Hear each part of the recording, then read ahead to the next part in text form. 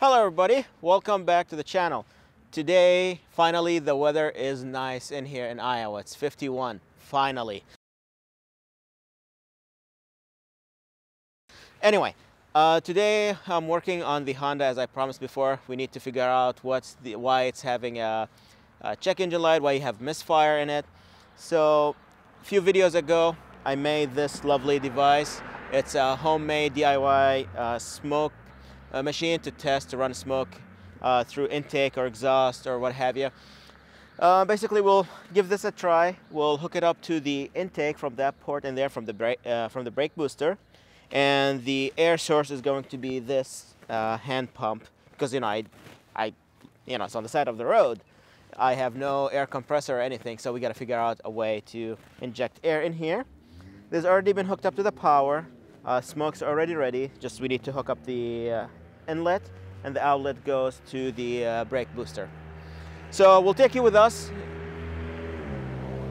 We'll take you with us through this journey, and basically we'll see if it's a vacuum leak or it's something else, because my option is either a vacuum leak or an injector or fuel issue. So welcome, and let's give it a try. All right, so basically what I'm thinking here, this is the brake booster, and a lot of people will hook it up to this hose in here, but I don't have like the end that goes into things. So basically what I'll do is I'll take it from here.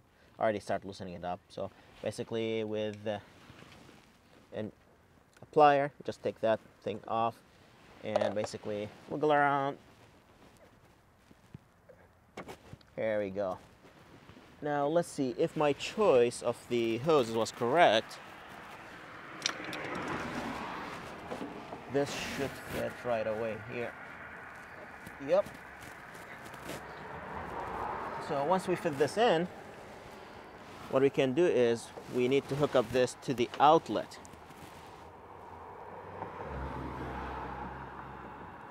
So basically what I'll do is, using the pump, we'll inject air here in the inlet. I did a small upgrade than the last video. I just replaced the inlet style.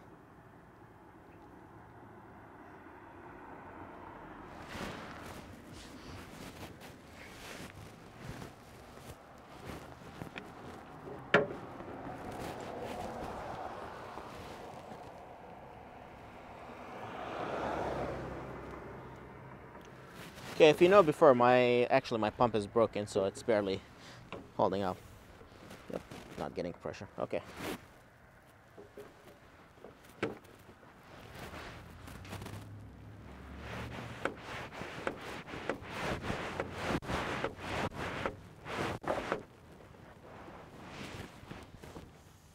Because this has never been perfect, so let's double check in here, actually see if there is smoke coming out from this first, then we'll hook it up. Yep, my thing here is not functioning properly at the moment.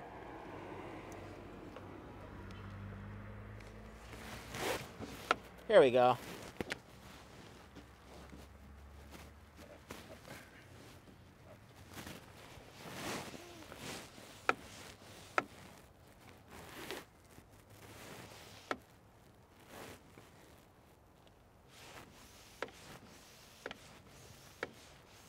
If there's any vacuum leak in the plenum, which is basically that's what Honda called the plenum, this area. So if there's any vacuum leak, we should see a smoke coming out of it. If there's no vacuum leak, we'll see it from the intake side, whereas the aftermarket stuff that the previous owner put in there. Yep, this dirty stuff there. So we'll keep injecting air and looking for smoke.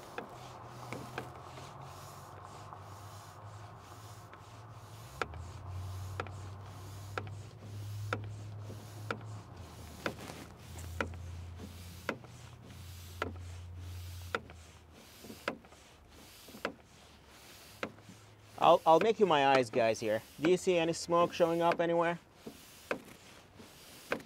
No, not really. see nothing so far. All right, so if there's no smoke, I'll just double check on my tool here is actually working, just to make sure it's injecting smoke.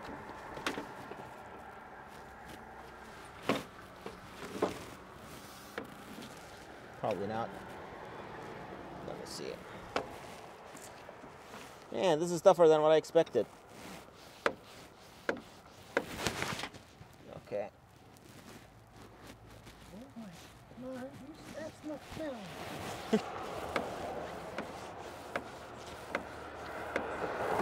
So, by the way, guys, camera here. Do you see this? This is don't buy this soldering iron. It's have a lot of empty spaces in here. So if there's too much pressure, it's going to push back here too.